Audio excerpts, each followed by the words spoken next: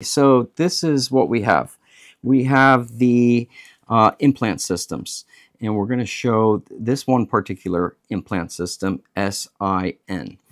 And for replacing a tooth in a person, the edentulous ridge, as you can see on the mandible here, we have to replace some teeth. So let's say we want to replace one tooth, and for imagination purposes, got the rest of his other teeth. So let's give our model a name. Fred, say hello. All right, Fred. So the first drill is called the pilot drill. Okay, the pilot drill is what your initial marking is going to be. And with implant dentistry, it is super important to make sure you have good irrigation. So the irrigation that is flowing through and cooling down the bone of the patient is very important. Sometimes we advocate even putting these bags of irrigation in refrigerators to chill them so that you can keep the irrigation line cool. So because going back to just physics, this produces heat as it's going into a bone, and the more dense the bone is, the more heat it's going to produce. So we have to irrigate to reduce the amount of heat that could potentially kill additional bone cells that are there. We don't want that. We want to, is a happy medium between trying to save what we can. Now, when we're doing this initial drilling, the first pilot is made as such. So let's take a look. This is the marking where we want to go for that first implant. The pilot drill is going to show us, and it doesn't have to go all the way down. It's just a pilot. It's just an initial marking, like a score, like where we are going and the direction we are going at. Then you have a series of drill bits, osteotomy burrs, that will take you to shape the osteotomy site. Now, as a surgeon, everything is already pre-planned.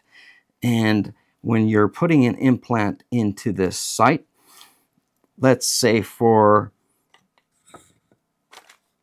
this Fred, we are putting a 3.8 by 11.5 implant. So if we're doing that, we need to shape this osteotomy site. And at the same time, as a surgeon, we have to realize how the bone density is, because sometimes all these x-rays and radiographic markers that we take and make can tell us one thing, but once we're in a patient's mouth and on the bone, it's another thing. Now, all of these drill bits have different markings. The different markings are meant to have the different depth. So the first is 5 millimeters, then we go to 6 millimeters, then 7 millimeters, then 8.5 millimeters, then 11.5 millimeters, then 13 millimeters, and then finally 15 millimeters. These are the different markings for this particular implant system. Okay, so what we have here is a caliper, and it's important, even though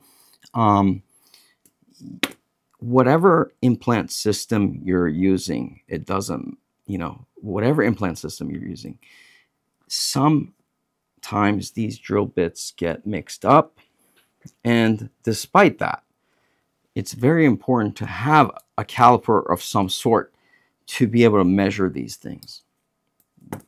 So I have multiple calipers. This is a large caliper for sometimes when I do facial cosmetics or orthodontic surgery, but you can dial it to any position.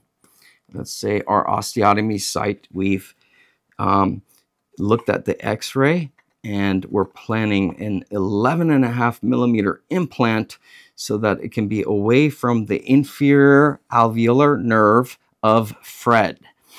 So because of that, we are going to be 11.5 millimeters length with the implant, which means this. Now, a lot of the implant systems have their markings on the tray, but we want to be all inclusive here so that you are knowledgeable all across the globe.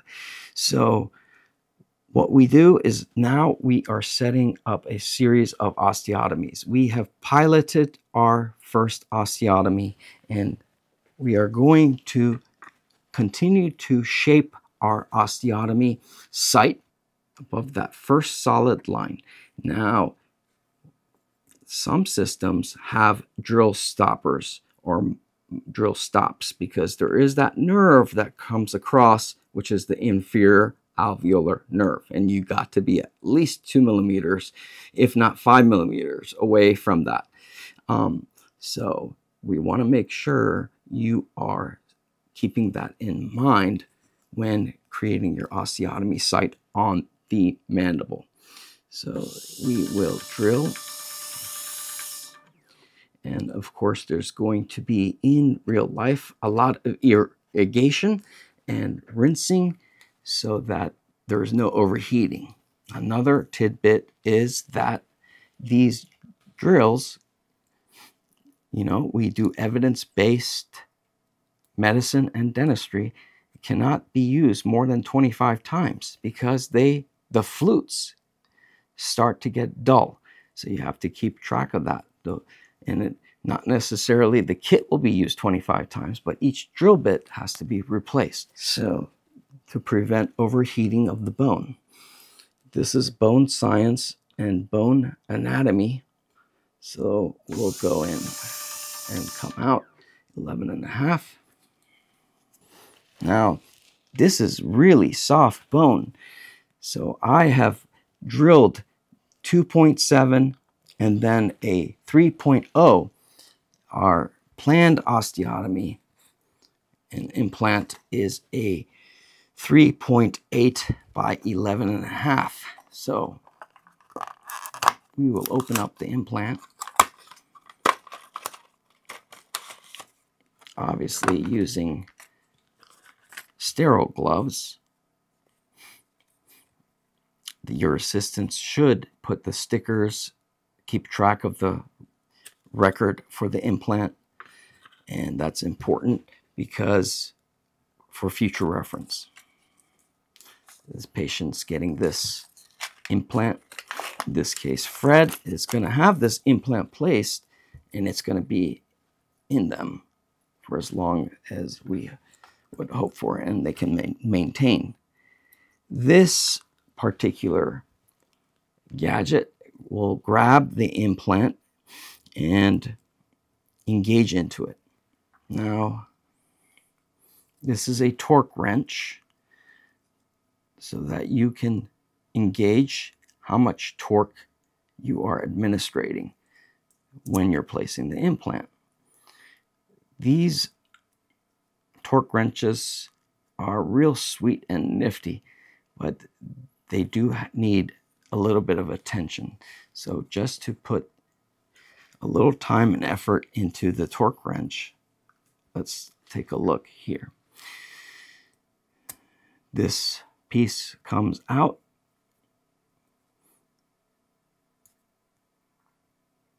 All right. The torque wrench is an important part because it helps you engage how much torque you are distributing on the implant itself. And there are several components, and you can disengage it to troubleshoot it. But this part has to be nice and snug for the SIN. This marker can be flipped to go this way. So if you're going righty-tighty, okay, righty-tighty, or if you're going lefty-loosey, but you do want to see a torque number, then what happens is you have to flip this way. And then now you can go this way and then engage into torque. So let's go and try to place this implant. So what we're going to see is this particular gadget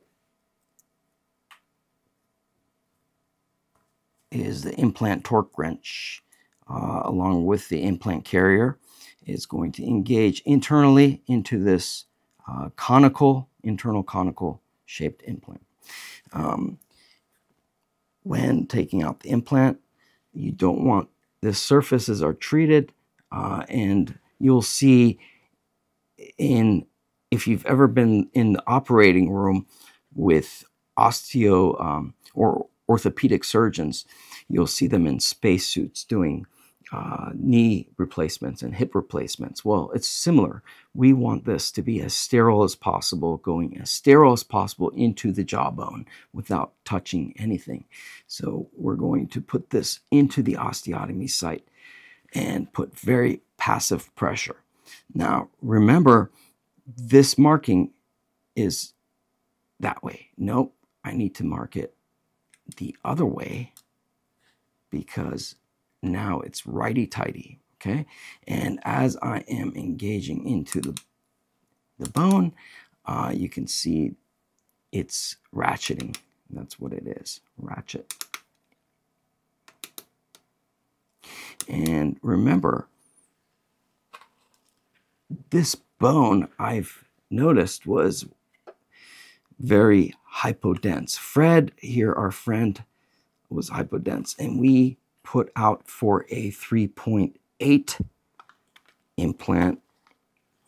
But if you remember, we under-prepped. We only used this osteotomy burr and this osteotomy burr, which is the 2.7 and the 3.0. We didn't go to the full max, so we under-prepped it. In fact, you may have, even if it's even less dense than that, you may even eliminate this. However, if the bone is more dense, then you do want to prep to that osteotomy diameter. Then we're going to keep going.